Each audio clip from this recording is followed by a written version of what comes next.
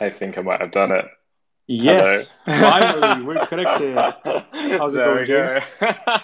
Hi, Daniel. I'm good, thank you. I'm good. I was just totally confused by the Twitter Spaces interface there, and I was No, trying don't to worry. connect on my desktop, and then I thought, no, I'll try it on my phone, and I'm here. Sorry. Thank you so much. Thank It's you for fine. It's fine. Don't inviting me worry. and your patience.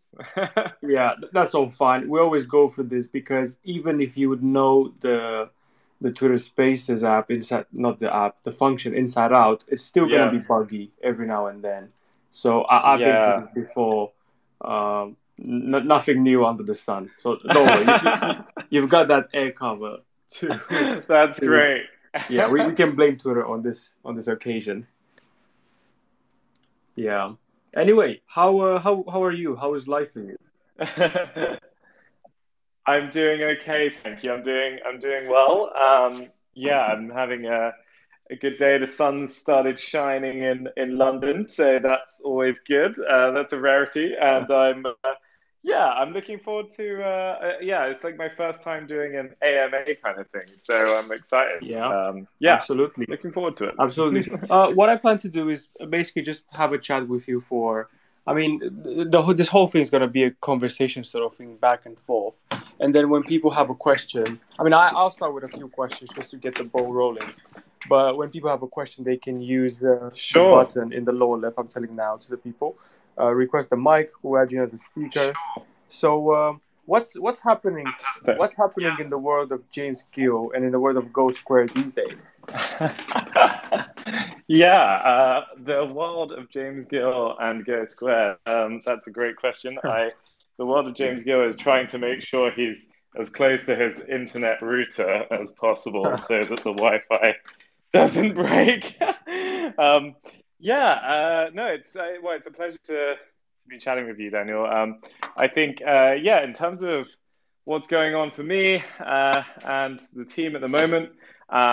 At GoSquared, we're working on a really exciting new uh, feature release at the moment. We're hoping to get to release it in the next week or so, or at least definitely this month. And so that's always an exciting time because the team's been working really hard on a new feature. We're calling it Forms.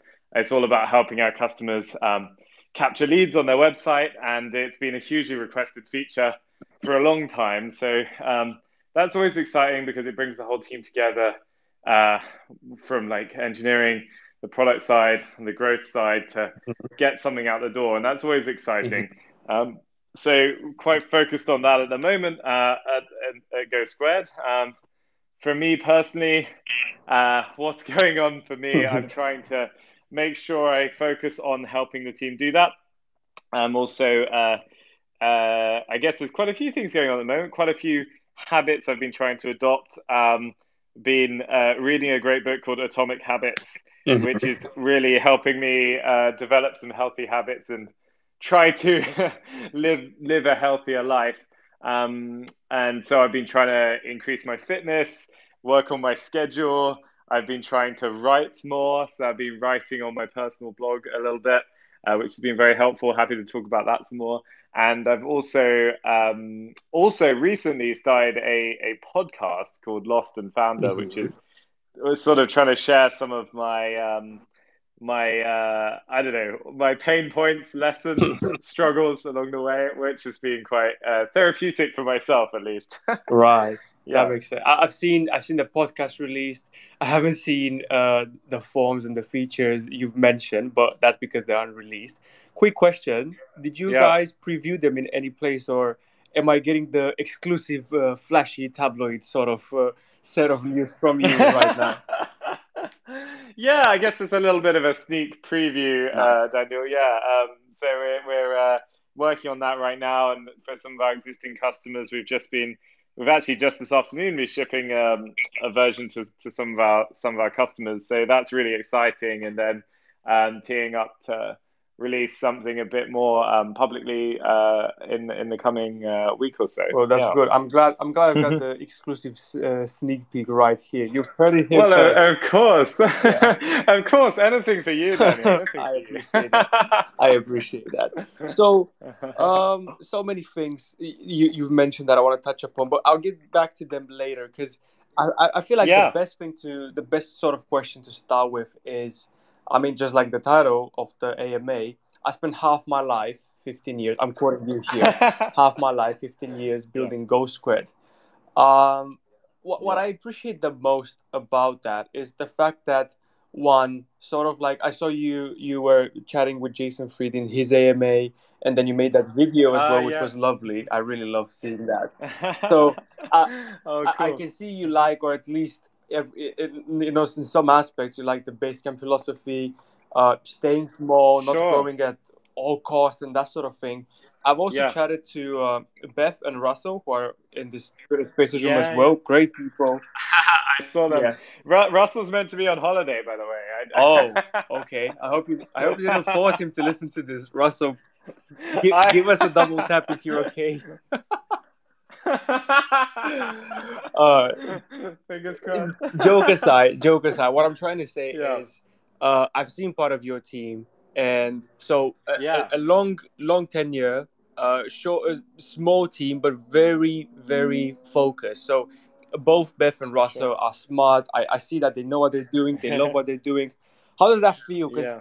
I'm trying to read between the lines, and I can see there's a lot of work in building a team with people like Russell and Beth, and I'm sure the rest of the team Yeah. should be in the same amongst the same lines.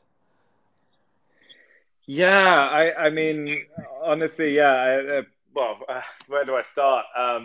Yeah, it has been. So a couple of things. You mentioned the Basecamp folks and Jason Fried. I think they've been a huge inspiration from the early days for us. I think we've always tried to build a company that um, maybe doesn't do this the status quo or the normal route. And we've certainly shone away from a lot of the hyped advice for startups, especially around raising huge amounts of capital or seeking the TechCrunch fame, Hmm. and have always tried to focus on building a company that we enjoy working at, that hopefully the team enjoy working at, even though we force them onto Twitter Spaces calls on their holidays. And we've always tried to, just a core level, like build a company and a product that we're proud to put our names to. And and yeah, and I think the team, I mean, the team give everything to it.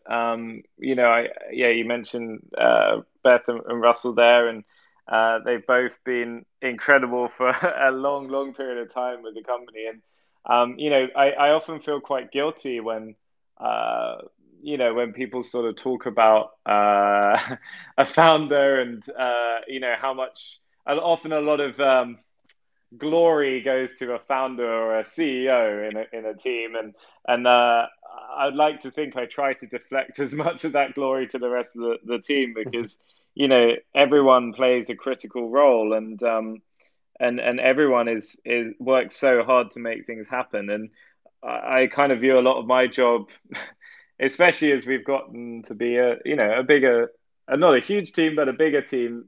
A lot of my job to just be trying to make sure that I'm giving them what they need and getting out of their way when they don't need me. And so yeah, and I think it's just continued to amaze me what people can do as they as when you give them the space and the right guidance and the right guardrails. And I think I'm always trying to find my feet on that as a founder.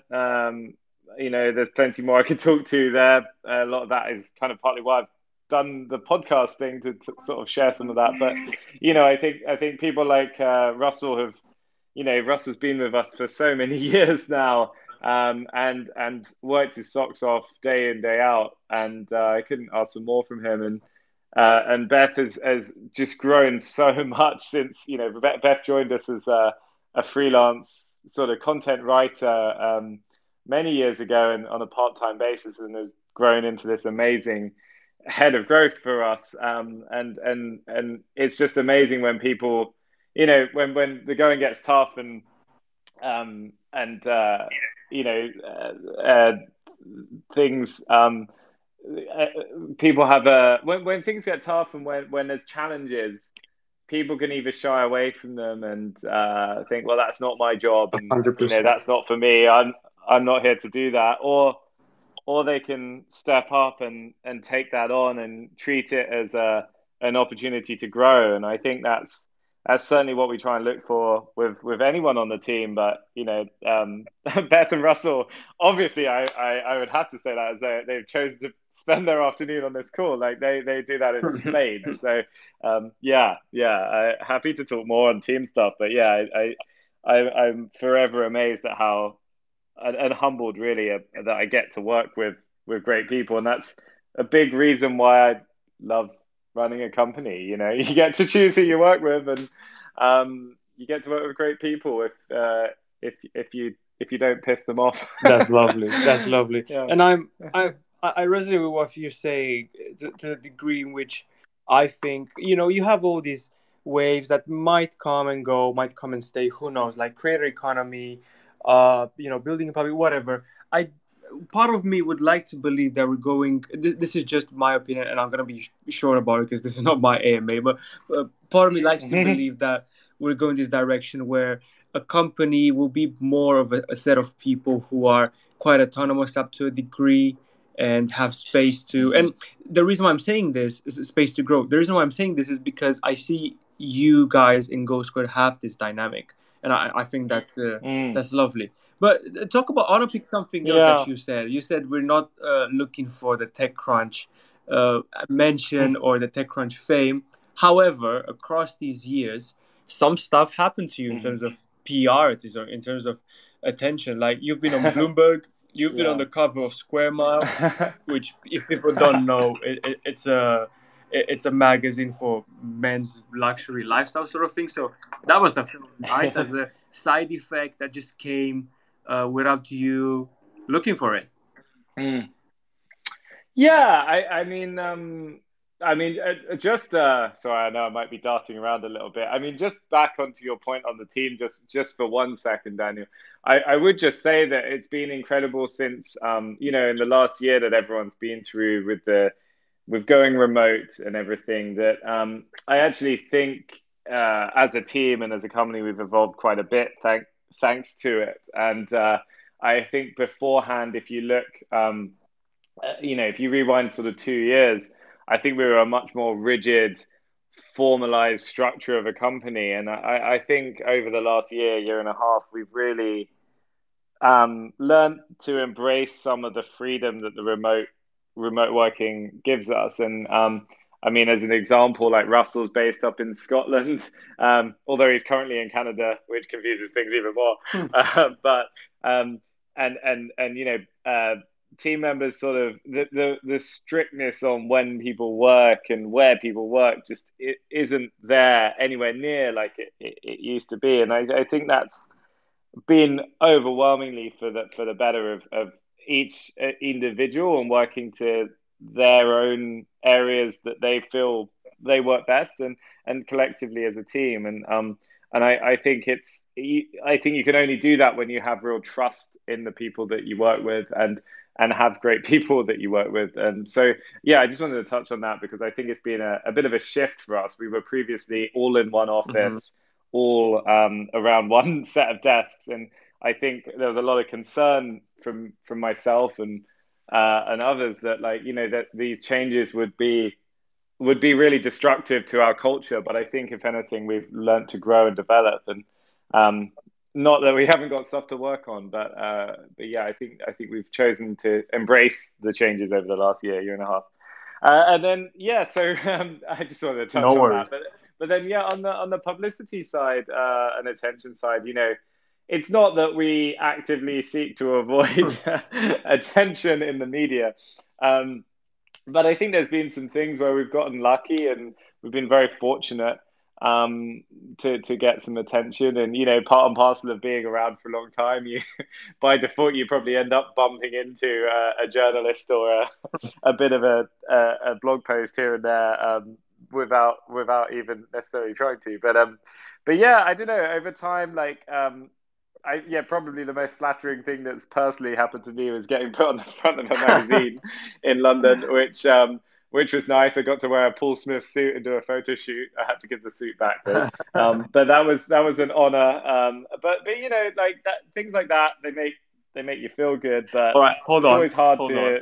I need to compliment because I know you're humble enough not to bring it up, but for the people listening, Square Mile is a magazine that had on their covers people like Daniel Ricciardo, Formula One driver, Leo DiCaprio, Henry Cavill, Idris Elba, all sorts of people. Yeah, So that was and yeah. the reason why I'm saying this and the reason why I brought it up was because that's why I think is interesting. You guys are not actively looking to get the next headline or Mm. to become viral or something. So okay, I understand you're saying this is a bit of luck, but it's also the fact that when you're lucky, you also need to be ready to pick it up. So that's nice that it happened without even putting in effort to Yeah, actively look for it. And of course, it's a vanity thing. Like I'm pretty yeah, sure that you didn't get too many more customers after you were on the cover.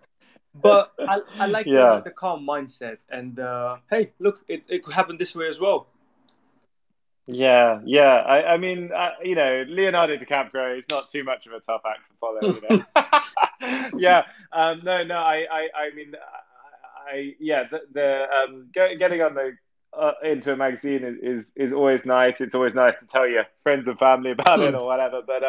But yeah, I think there's opportunity out there for a lot of people in terms of getting more exposure and awareness that.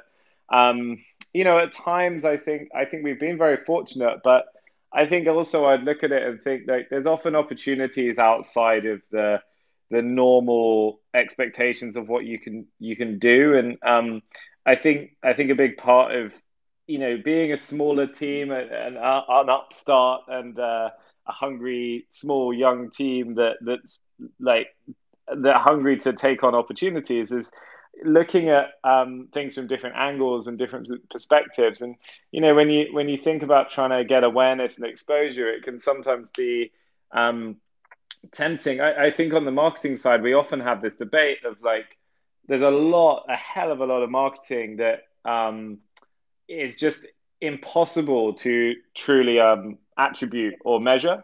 And I think I think sometimes there's this real desire, especially in the tech world, to do stuff to sort of overvalue the work that can be measured and undervalue that can't be Mhm. measured. And I think when you look at growth and you look at opportunities, you can sort of look at things like Google Ads Yeah. and display ads and these paid channels as often it can feel, especially when you're sitting at your computer, like, well, you don't have much choice but to write a check to Google to grow your business. But I think, especially for us in the early days in building awareness, like there was a lot of opportunity out there to do things that would spark some attention and be resourceful. And I think that's also comes from when you don't have a ton of money in the bank, you sort of look at if you've just raised $10 million, then you have a lot of money to throw behind ads. If you've spent a lot of time trying to build up revenue from customers Mhm. and haven't raised so much money, then you don't have so many options on how to grow. So you try and work with what you've got, and what we have got and what we've had has been well, like I would say, like being in London is an opportunity. Like it's not San Francisco, but it has different Mhm. opportunities. And at the time, we were a tech business run by a young team, and the startup scene in London was much more in its infancy, and so we sort of jumped on those opportunities to kind of talk about that and hopefully inspire other people, and that was quite a cool opportunity to jump on. And then there's also I think there's also lots of opportunities if you're just quick and reactive. So often there's opportunities with news cycles, and on social media, for instance, like you can, if you're quick to respond and be the first to give out to come up with a meme response to something, or a funny reply to something. I got a book ages ago called Newsjacking, which I quite liked, and it sort of uses, talks about how you can use the news cycle as an opportunity to jump on whatever's hot and find a way to fit your brand into it. And obviously, some brands get that right, Some and don't. sometimes they don't. But we've done some very successful things by jumping on opportunities quickly, and you can't plan for those things. You can't plan like, oh, in 2 weeks' time we're gonna jump on whatever the hottest story of the day is, because you don't know what it will be and you don't know what you're gonna do. But I think that's part of like giving yourself a little bit of room in your schedule, and understanding that there's opportunities if you respond quickly, and I think that's been pretty fun to see over time. Things like I remember one of the most successful in terms of traffic generation things we ever did was, um, one of the team was staying late in the office and was just looking at our uptime graphs and our lots of our internal data, and saw a massive drop in all of the traffic to our systems, and across all of our customers and all of their websites. And he thought like, oh God, like something's gone wrong. Like, oh my God, like what's happening? Like we must be having So what issues. happened? And then realized he realized that actually uh, Google had gone Oh, down for about 5 minutes, and he just shared this graph really quickly, like an internal graph on our engineering blog of all places, showing like how we dropped, I think, about 40% in traffic across our entire network of all of our yeah. customers. And whatever happened, like that graph got picked up by like someone on Twitter, and then it got picked up by another person on Twitter. And when we woke up the next morning, this single graph had been shared by almost every major news outlet around the world as one of the authoritative sources of information about the impact Google can have on internet Yeah. traffic. And it literally got featured in, like, I think the Washington Post, it got featured in like the Times in the UK, it got featured by uh, newspapers in Germany and Australia. I think it got featured on the BBC, all sorts of places, and all from just being kind of quick to respond and quick to surface something. And I think there's always a danger in companies as they scale and grow. If you often want to put more process in place to be more predictable with how you do things. But sometimes, you've got to figure out when you let that process ease a bit to jump on opportunities and just be quick to react and change the things. So, yeah, that's a big rambling response to whatever you asked me in the first place. No, no, don't worry, don't worry. It's fine. I love the story Yeah. about the engineering pickup. Yeah. So what It's I good hear from fun. you is you can't really plan to get lucky, but in a sense, you could be ready to get lucky, or when luck hits you, you could be ready. That's probably a good way to put it. Yeah. Yeah. And Yeah. I want to tell people now, so I'm going to go with my next question, but I want to tell people like, if they have a question, two ways to go at it. Either click the button in the lower left corner, request the mic, we'll add you as a speaker, or if you can't talk for whatever reason, you can DM me and I can be the voice for your question. But James, until we get somebody coming in, another angle I want to pick up on it. The thing is, many Yeah. things I can pick on from what you said, but then we'll speak for longer than one. I think we can speak for hours. Another thing I would really hate to miss out on asking you is, so you Yeah. started this when you were 15, and that's half your life. So if my math is holding up, you're 30 years old now. Um, That is correct. what sort of, Yeah. as a young person myself, and for anybody else listening to this, because this is getting recorded, so it's not just the people in the room now, maybe even in the future. Cool. For young people listening to Yeah. this, I feel like advice is pretty much a time shortcut if the advice you're listening is right and you're understanding it and everything. But what sort of time Mm. shortcuts or advice would you give to maybe younger self, maybe young people generally? I just feel like you've got, as you said, you've got worse stories and worse cars. So sometimes the scars help you make a better decision. But talk to us, if Yeah. you will, about what you would tell younger people given the experience. Yeah, it feels weird because I still feel, for the most part, young, but Younger, I have to say. but something about turning 30 feels very daunting. But yeah, I don't know. I think that's well, it's an incredible privilege to feel like I should be in any position to offer anyone I mean, advice. look, it could be somebody But who's I guess 29 or it could be somebody who's 15. Let's call it that. Just yeah, younger. yeah. Yeah, I don't know. I think obviously everyone's on their own journey. Everyone's got their own things to figure out. I think for me, turning 30 has actually been an opportunity to reflect on various things and look at what maybe I wish I'd known earlier or sooner. Um, so yeah, just trying to think about that a little bit. I think I think I would say let's see where to start. If you would be I sitting at the table and across of you is James at 20 or 22. yeah, So a yeah, few years of experience, but also still, and I mean, I suppose you won't be closing GoSquared tomorrow. I still feel like you keep going with the company for as long as you could. This is the vibe I'm getting. I might be wrong, but yeah, this is very much yeah, yeah, the vibe I'm getting from your communication and everything.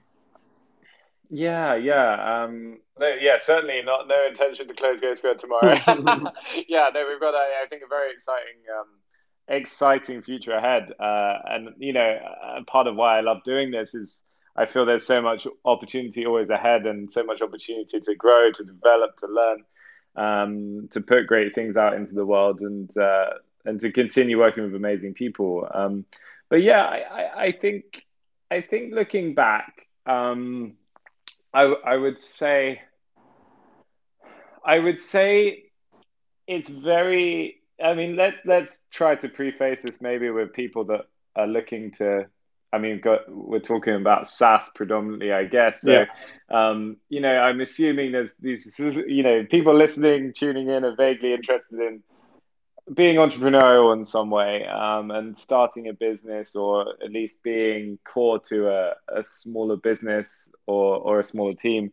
I think it's so important to make time for yourself and to make sure you look after yourself. I think I've found a lot of conflict over the years of how to think about my own personal life versus the company and the business. And I've often struggled to separate the two. And I think that has led to challenges for me around being as objective as I should be about the business. And it's led me to make, I think, at times poor decisions in my personal life, Mhm. driving people up the wall that I either live with or have relationships with, or whatever.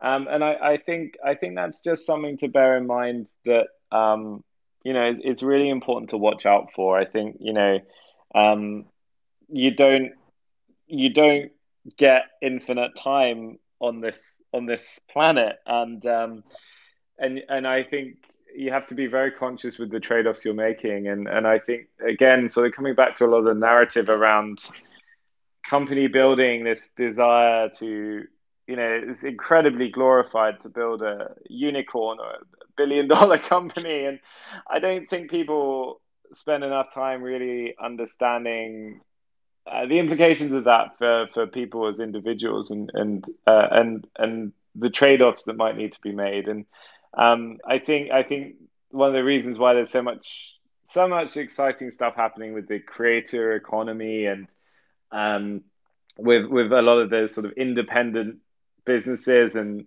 the likes of the base camps of the world, but also there's a huge number of bootstrapped independent businesses out there. I think it's this reminder that it's perfectly acceptable, if not preferable in my eyes, to build a business you enjoy working at, and you enjoy doing, and you enjoy running, and that you find for yourself the right level of balance between what you do for your business and what you do for yourself. And find ways to make them work together. And I think the mindset of uh, giving everything to your business, giving every waking minute to your business, and if you don't do that, then you're not trying hard enough. Is very dangerous to be the predominant theme of entrepreneurial advice. I think, especially the Silicon Valley mindset.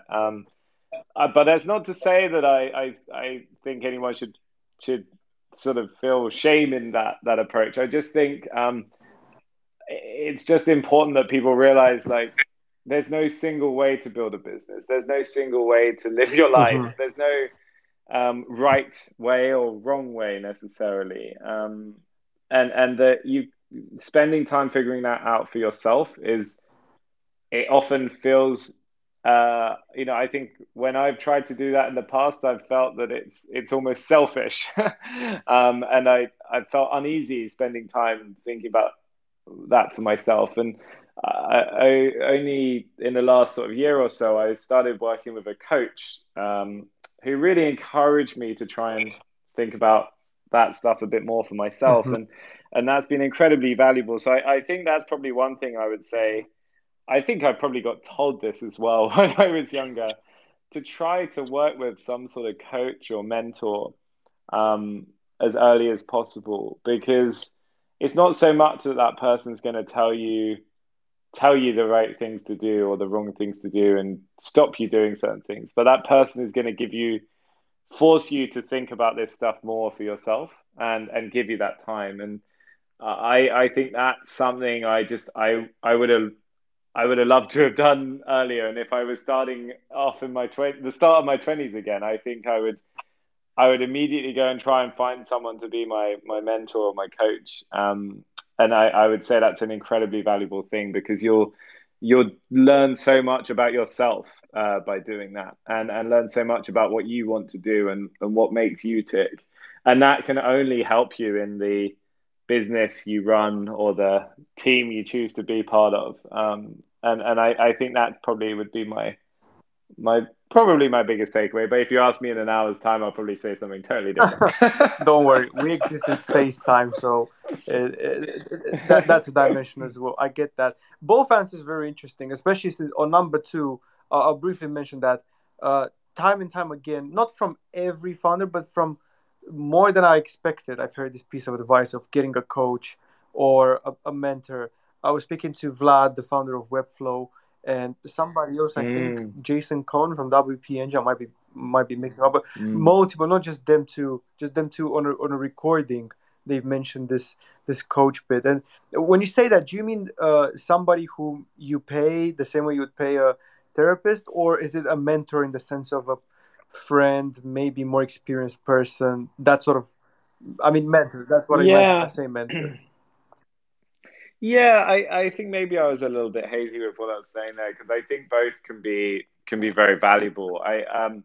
So one of the benefits I think that we've had, or certainly that I've had from being running GoSquared in the London tech scene, has been having a good network of other founders and like-minded people to talk to. And I would view those people maybe slightly more like mentors, or people to go to with questions, or share a tough problem with, and also to be a sounding board for them too. And I think that's been very valuable for me over many years, like, realizing that the problems you're going through, whether it's I don't know, a big customer leaving, or uh, a hire that you couldn't make, or challenges like that. Realizing that you are not alone in those challenges has been incredibly valuable. But I think the bigger like shift for me has been working with a coach for over a year now, about a year. And the coach, I think, is a different proposition. That is someone that we pay, and essentially I have a sort of an hour and a half session every 2 weeks, 2 3 weeks. And that those sessions, I don't get on the call and listen. I don't listen and wait for like all the answers to be given to me. That the session is almost entirely me talking. And I the first few times I did it, I was like, oh God, I'm sorry, I'm rambling, I'm sorry, I'm talking to you and I'm talking to you, I'm not letting you speak. And every time she was like, no, this is why you That's the pay me. point. Yeah. I'm here to Yeah. listen. And I think over time I've gotten much more used to it, and the and I it's been amazing because all the you know not to diminish what a good coach can do, because I do believe I have a fantastic coach. But she doesn't say too much, but she says things like, "Well, what do you think about that?" And what would you do if you weren't worried about other people's feelings? Or what would you do if you were the CEO? What would the CEO do? What would James, the CEO, do in that scenario? And she asks the right questions that bring out a lot of stuff that I didn't know I already had figured out, and I think that's really truly helped me understand, just realize there's so much more inside you, that if you have a good coach or you find the right techniques, you can find a lot of those answers from within it. And I think that there's probably a bigger point there of like, I think for so many people in the tech world, like there's always another blog post to read, or there's always another podcast episode to listen to. There's always another Twitter Spaces session to listen to. There's always another Twitter thread to read. But like there's always more information to glean. But often I think people overlook the answers they already have, or the thoughts they already have inside, the experience they already have inside, the gut feels they already have inside to move forward with things. And I think if you can find ways of unlocking that and getting that out of what's already in your own head, then that's an incredibly powerful thing to do. And I think a coach can really help instill the right mindset and the right habits, the right techniques to give you that resilience, that inner ability to make tough calls and move forward with things in tough situations. So yeah, I think it's been incredibly valuable. And yeah, I would say having a coach, I would say, is very, is definitely something different there to sort of that I have lots of like industry peers, other founders that I talk to. And it's important to have those too, that network of people that you can grab a drink with and share a shitty day with, or just pick each other up, or hold each other accountable even. But that's very valuable in its own right. But that's a sort of separate, in my head at least, a separate set of value that I get versus a coach, where I feel that's more about unlocking what you have within yourself and giving you some space to get that nailed. And I think that's for me being even more valuable. That's valuable as a conclusion from you. What you were saying about, I have this course, but it's mainly me talking. Because now that I think about it, when I imagine a mentor, and I mean a proper mentor, not somebody who tells you what to do because they claim they have the answer. A proper mentor is more asking you the questions and letting you figure it out. And dare I even say, a proper mentor might seem boring at the surface level, because I mean we all want somebody to tell us, I have the exact answer and this is it. But at the end of the day, we're all humans, we're limited, so we can't know that. So maybe that's why the Buddhist Zen masters were quite boring on the surface level, because they just asked questions and they never gave you the proper answer. So Yeah. I I understand this as a conclusion from what you were saying about the coach, which I think is really valuable. But yeah. So would you have gotten a coach even in your 20s, like as soon as possible? I think so. I really think so, because I think I forget where I read or what I've seen before, but when you think about when you think about a lot of other professions, you have a coach. Like no one thinks about being a professional athlete without having a Yeah. coach to continuously help them grow and be Yeah. better. Um, and I think not that I not that I am an Olympic athlete or anything like that of the CEO world, but I think it's not a terrible comparison to think that like you know you I think it does help you grow and develop, and I think it it really helps you build more clarity for yourself, and yeah, I think that's certainly something I really would have loved to have done sooner, and I think it's a tremendous it is an investment that it feels weird sort of saying, well, you should pay someone to talk to for an hour every few weeks. It feels very indulgent in a way. Um, but I think honestly, if you can get clearer about what you want in life and what makes you tick, um, and what you would rather not be doing, I think that can help you genuinely transform your life, and I think if that's not worth investing in, then I'm not sure what is. And I think yeah, people are often it's an odd one because I think people are often very irrational with their decisions of where to spend money. Hmm. And when it comes to spending, I think people are often a lot more fearful of spending money than they are of spending time. Mm. Um, I think when you get an invoice for something, you go, oh crikey, that's expensive, but you don't get an invoice for like how much time you spend on things. And I think if working with a coach can, in your early 20s, if working with a coach can help you choose the right path for what you want to do in your 20s in your life, then I'll get clear about that and get clear about what you shouldn't do. Then I think it would be hard to put any price tag on that, to be honest. Like, how would you even quantify that? Well, So I think, yeah, it could be incredibly valuable. And I would also say that, like, um, I don't know how, God, I don't know how ironic or weird this is coming from me, sort of suggesting some advice, go on. but I'd be very hesitant to anyone sort of who goes to someone and anyone who starts giving you advice saying this is the way you should do something and this is the way you do it, this is the way you build your company, this is the way you build your life, this is the way you should be.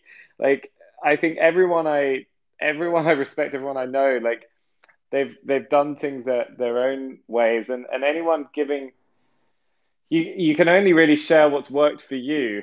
Everyone's different. Everyone's got their own weird quirks and their own desires and goals, and there's no one right or wrong way. You have to find what works for you, and so seeking people that will help unlock that in yourself, and seeking people that ask you the right questions, and don't try to find people that will give you the answers because no one's got the answers. They've got their own opinions, their own experiences, their own data, Well, and you have to figure out what you want to do well, and what's going to make you yeah, work. I think everybody sooner or later in life, everybody has to learn that, hey, every piece of advice you listen to, you hear, it comes with a comma. This is what worked for me, with a disclaimer.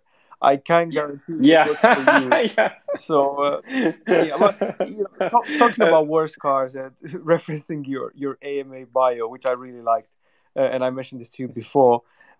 It's those worse cars of listening to somebody thinking somebody has an answer that makes you understand that, I guess, or at least to quote myself, to be a bit meta, at least this has been my experience so far.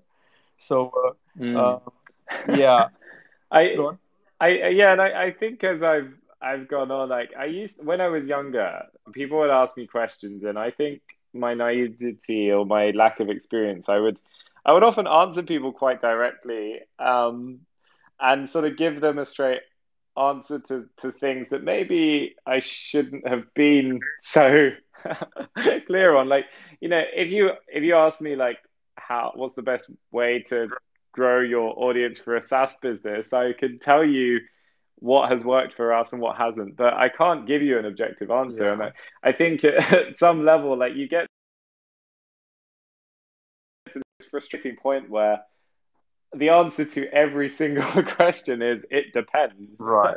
and it depends on so many factors, and that's a bit dull and a bit like not exciting. But um, I think it's just everyone wants the answers or shortcuts or um, quick wins, and sure there are some ways of speeding things up and getting to answers quicker, but I think a lot of the best things are to find good frameworks, find good ways of thinking about things yourself, find good underlying principles, and to get clear on what you yourself want want to do and achieve, and to not wait for someone else to give you an answer. No, this all makes sense. And to Yeah. anybody listening to this, for which this might not make sense, at least up to a degree, I guess sooner or later it will, because well, life teaches us all sooner or later. So we're taking it to the grave. this Yeah. this has gotten so deep, hasn't it? Yeah, well, I love it. I love it. But let's switch gears as well. So at least in the recording, we Yeah, can yeah, have some SaaS or some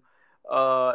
some Of insight course, yeah, on a on a business level. Which, by the way, I yeah. really enjoyed the depth of it. But just to cover a wider variety of topics, uh, Sure. in hindsight, after 15 years, walk us through what was your 80/20 in terms of maybe growth, maybe whatever kind of metric. I mean, growth is usually the one we're talking about, but if you want to pick another metric, that's perfectly fine as well.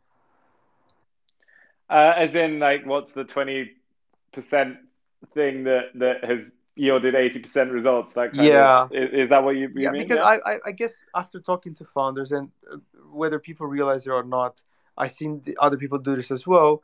As you said, everybody has their own way of getting there, but every Mm. company has to try 10, 20, 30 things, and then two of them are going to be, or one of them or three of them are going to be the most fruitful. Yeah. So Yeah. let me know if that's not the case. I'll be curious Yeah. to Yeah. Yeah. go on. Yeah. Absolutely. I think yeah. God, I've never sort of done the work to figure out if it's truly 20% of the stuff and the 80%, but I think some of the things that have certainly over time proven out to yield very good results for a fraction of the effort we put into other things has been has been writing very good content, and that has for us, the work going into a a single um, a single very good blog post can yield results for years to come, and that's been incredibly valuable. And over time we've spent so much time and energy in all sorts of other growth methods of getting people to us. Things we spent countless thousands of pounds on ads, on pay per click, on display ads, on all sorts. And I think over time we've realized that you know perhaps channeling that energy into really good content is a better use of our limited Mhm. resources.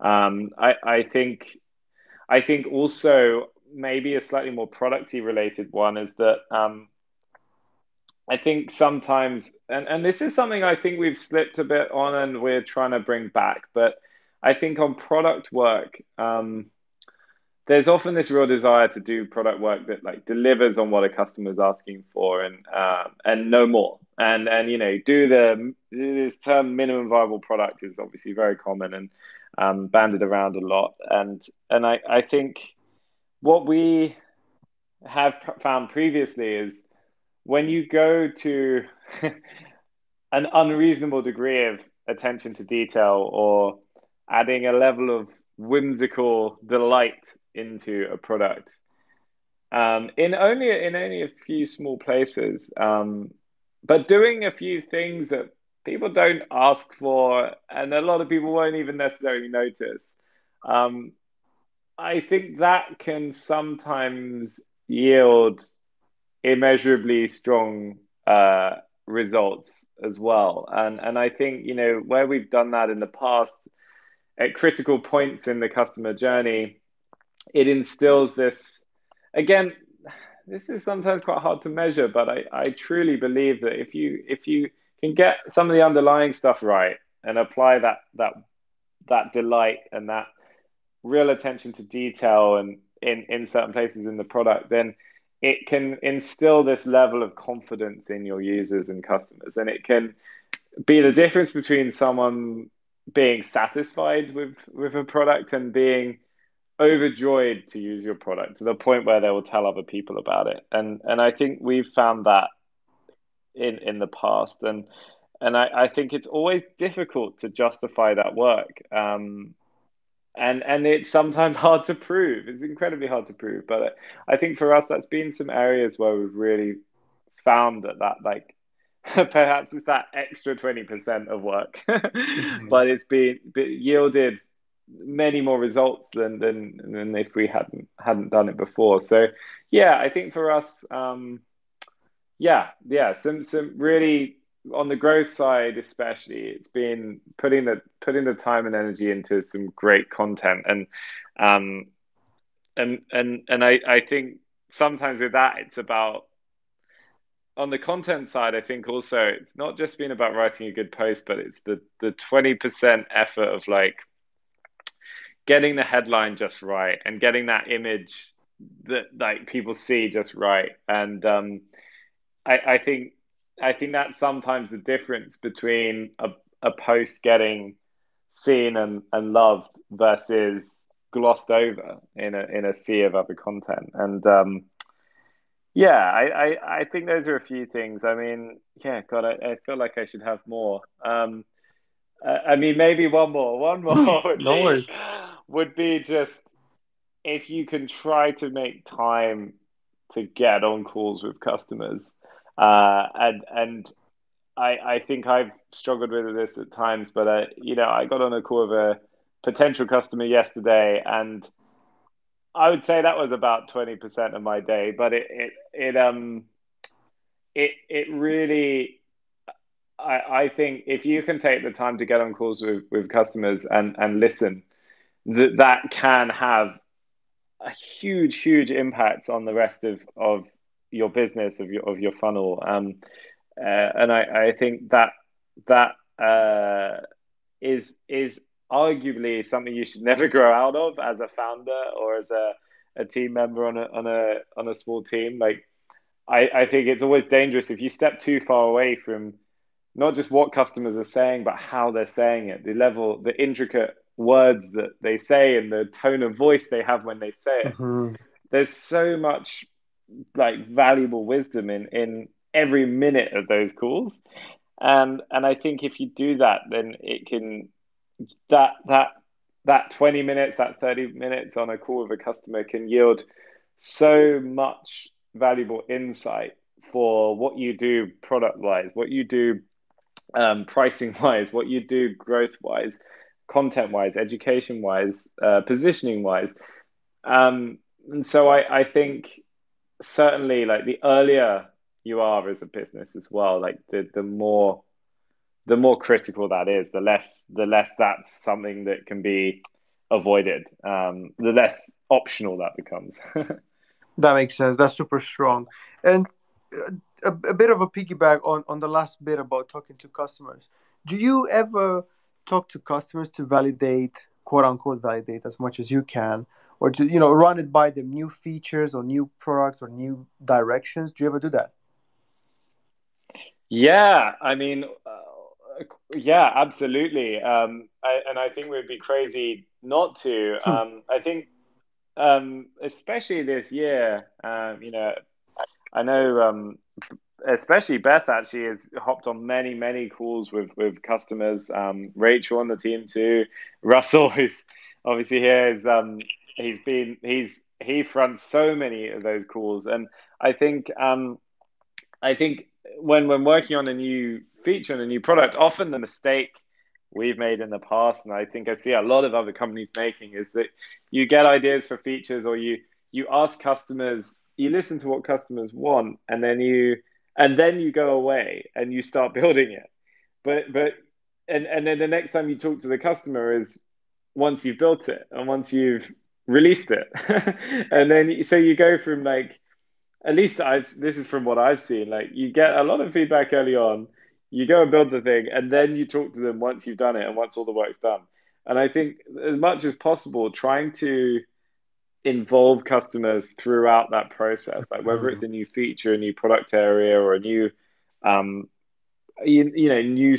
new, whatever it is, like trying to involve customers, I think overall, especially when you're a smaller team, a smaller company, like I think it's incredibly valuable to be, because it makes the customer feel part of the growth of the company. And I think sometimes when you're a smaller business, that's one of the most valuable things you can do to make them feel part of the growth and evolution of your business and your product. So for us, I think that's been incredibly valuable at times. Like when we were building out the live chat features in the product, we worked incredibly closely with customers. We had like an open kind of forum where they could drop us feedback, where they would raise their concerns, they would tell us why they weren't using it, what was frustrating them about it, and I think we ended up with a very loyal group of people using the product and building a product that was much more aligned with their needs, rather than going away building something and then hoping that we got it right. So I think, yeah, the more you can work with customers, involve them, like if you got a bigger pool of customers, then maybe creating like a group, you could create like a VIP kind of group of customers that you seek for feedback, that make them feel welcomed, and give them early access to things. I think there's a lot of opportunity for SaaS businesses to do that, and I think both sides win. Like you as a business get so much more feedback and get customers bought into the evolution of the platform, and hopefully loyal, much more likely to grow and expand customers. And customers get early access to features, get to geek out and see what you're building. And I think for a lot of SaaS businesses, that's a real opportunity, actually. I'm really happy you mentioned that, building with the customer, making them feel even more special with VIP, because that's what I was trying to touch upon, or trying to see how it is in GoSquared. I listened to this thing a couple of weeks or maybe months ago that stuck with me. It was the story of David Cancel from Drift.com, and he was saying how, I don't even know whether it was in Drift or in the previous company. He was saying how they would have a customer paying something like 20,000 a month, and they would talk about new features, or they would say, we need this, we absolutely need this. But then the customer would say that, but then he would say something like a stupid amount, telling them, look, you need to pay $5 more a month. It's just an internal uh, policy or something, just to see if they're actually committed. Because then that effort, that sort of movement would quote unquote validate it. In the same way in which you were saying, if you listen to them, go build, and you only get in touch with them being the customers. When it's done, there's a lot of lost value in between. So maybe involving them with money is the example I've given, or the example you've given was involving them in the sense of actually building it with and for them, which I think could be valuable as well. If they take a long time to get back to you, like weeks, or they don't get back to you at all, that's a sign of lack of validation, I should say. Well, yeah, So absolutely, absolutely. Yeah, I think the classic saying of build something people want. If you're building it and you're struggling to get hold of people to give you feedback during the evolution of it, then there's your answer. that's a very good sign that maybe this is not the thing to be working Yeah, on. Or that maybe you got the wrong people that you're building it for.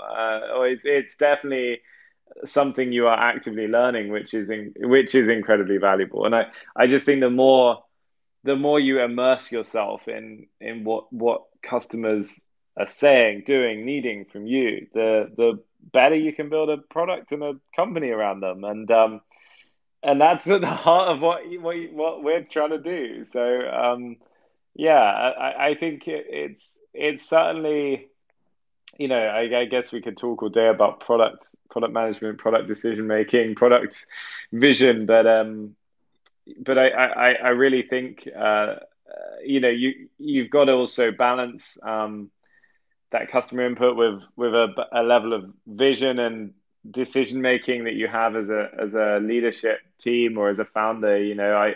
I think it's an area I often find I'm trying to figure out of like I've got a vision for where I want us to take the GoSquared products and the platform, and marrying that up with customer feedback and customer demand, and marrying it up with customers who don't always necessarily know what they want until they see it, or they tell you what they want, but they maybe articulate it in a different way to how you see it. And marrying vision and customer feedback up is, I think, an incredibly delicate and difficult thing to get right. And it's something we're always trying to iterate towards. But I just think generally, like, you can't have a vision for a product if you don't deeply understand the people you're trying to build for, and their own challenges or their own problems and what their needs are. So, the more you immerse yourself in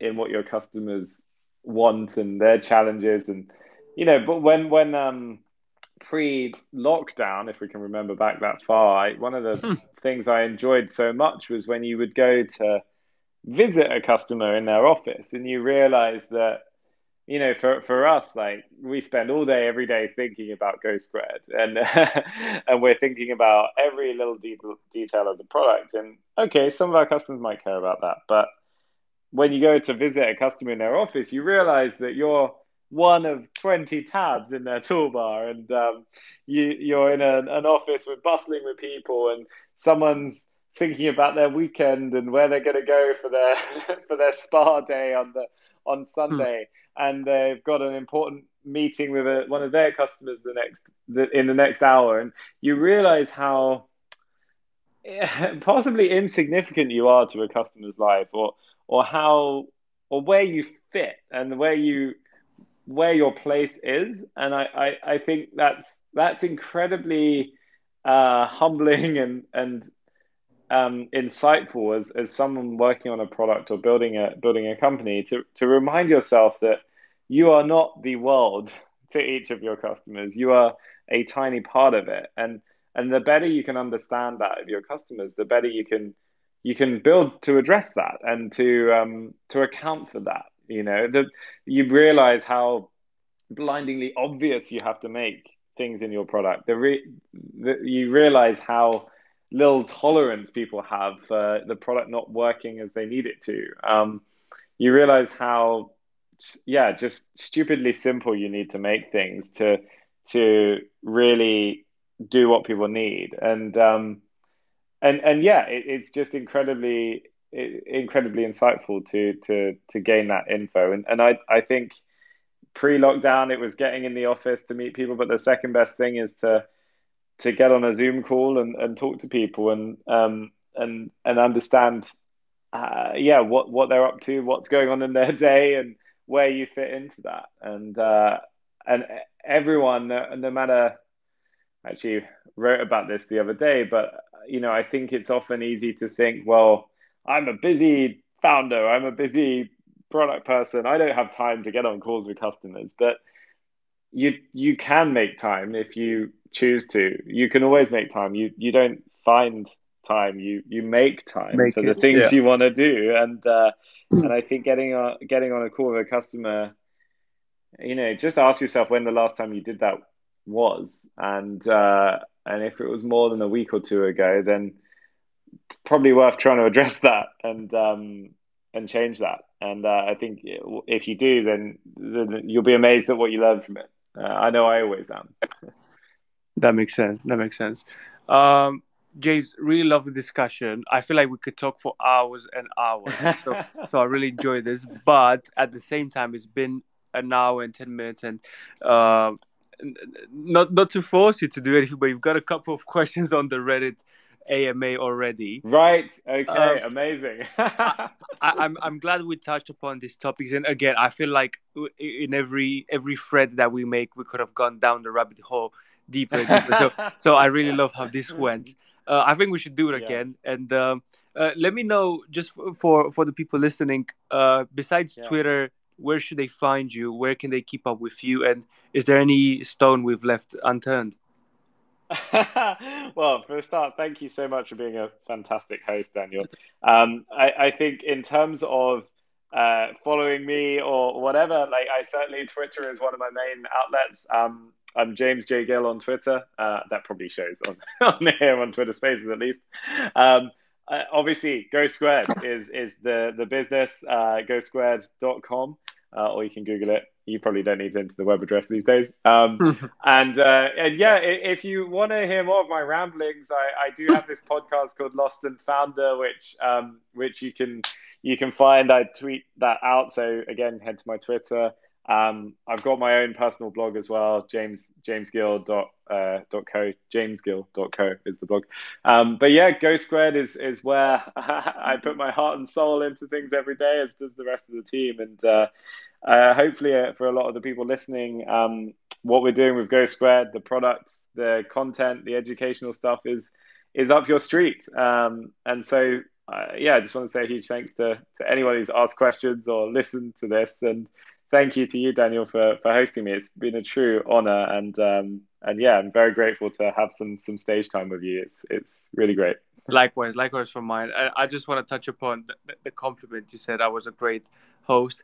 I was just following your advice, your teaching from the coach. I didn't say too much. I just asked and listened for most of this. So see, I'm a fast learner. I just picked that. That's the trick. Yeah. Awesome. All right, James. Thanks very much for your time today. To anybody listening to this who might want to have a question now or at a later point. I mean, I don't know for how long James will be hanging on, but we've got an ongoing text AMA, so you can type in your question. That's on Reddit SaaS/r/SaaS, and many more AMAs coming up through. But don't miss this one out with James, because I think he's got a lot of valuable stuff to share besides everything he shared today in this Spaces room. James, thank you very, very much for your time. It's